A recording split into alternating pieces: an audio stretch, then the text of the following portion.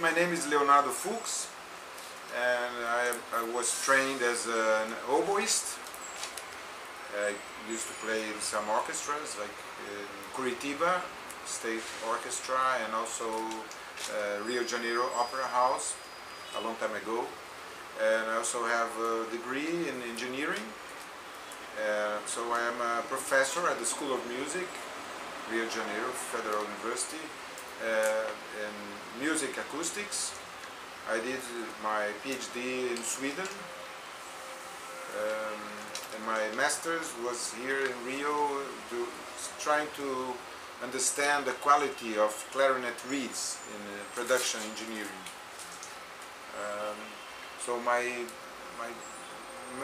right now I keep teaching music acoustics and voice science at the School of Music, and also I give a course on experimental instruments and how to use or try to use them in basic musical education and in performance. Well, talking about free improvisation,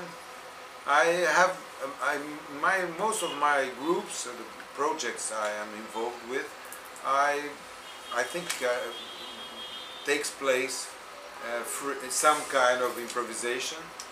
The Cyclophonica, the bicycle orchestra, it has been running for about 13 years now.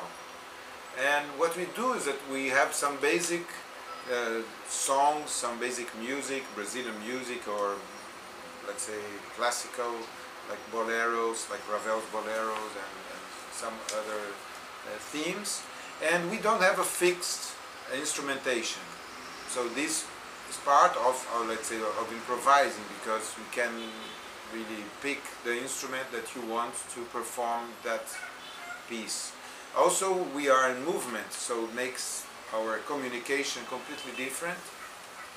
So the environment counts a lot as well, it affects our performance. And also the position of the listeners and the phase effects, and if people are listening to one instrument before the other, and they are looking at one, you never see the whole group. So this makes a completely different scenario and environment, sound environment. But I don't think that anything is really free. I mean, I don't believe there's a funny, this kind of expression saying that there is no free lunch, let's say. So nothing is really free. We are never, even if we try to make, or we take some drugs, or we are drunk, we are never free. We are always into some kind of influence. And I think that, let's say, I prefer the idea of free improvisation to, let's say, that kind of standard jazz improvisation that you have a pattern, like I am improvising now, and then you play let's say, the standard accompaniment, and then the drums will, and then the bass, and then because it's like a ritual, and then it's like a mass. It becomes something so predictable that it's not, the improvisation it's not the most important thing, even if you make incredible things. The other point of free improvisation that I think it's calls my attention is that if we have to interact with the others, so there's only free improvisation if we interact. So it's okay, it's not completely free because I'm not playing alone. If I am an autistic player, I am completely free to do whatever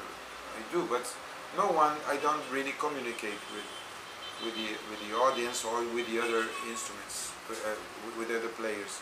So the point is that if you become more free if you sort of challenged or obliged to interact with other players, and mostly with the audience.